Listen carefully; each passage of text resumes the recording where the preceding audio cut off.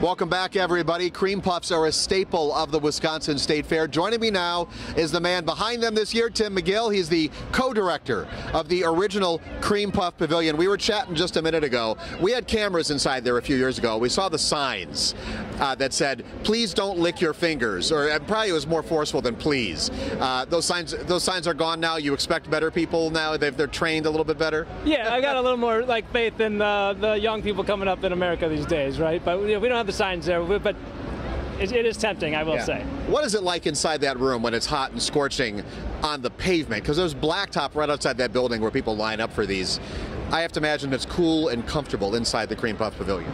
Yeah, you know, it depends on the area, right? You got the ovens where we're baking them. It's hot, got hot racks going through. But, you know, in that cream room, we're running 35, 36 degrees, and they're working in there. So you kind of go from the hot to the cold. It's a fun environment, but it can be a little extreme. Okay, for people who show up to State Fair expecting to get the peppermints or the mocha or the chocolate, you know, the flavors you do year round, you don't have that. This is it. This is the one.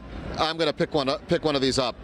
This is all we can get here, the original Cream Puff. What is it? Tell everybody what's in there. That's right. For these 11 days, we have the original Cream Puff. So we have our nice pastry shell with our Wisconsin sweet cream in the middle, powdered sugar on top. It just goes together so well, and it's a favorite treat out here in the state. Okay, it is a messy thing. What is your trick for eating this? I'm definitely all about the twist and scoop, kind of eat it, scoop it as you go, and I don't like to make a huge mess out of it, but, you know, to each their own.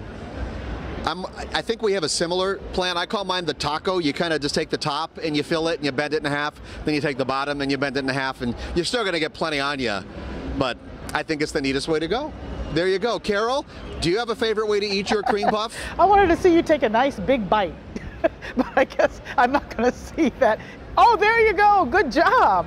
And oh, you didn't do it. Oh man, I thought you'd do it because I know how neat you are. You don't want to get your outfit messed up.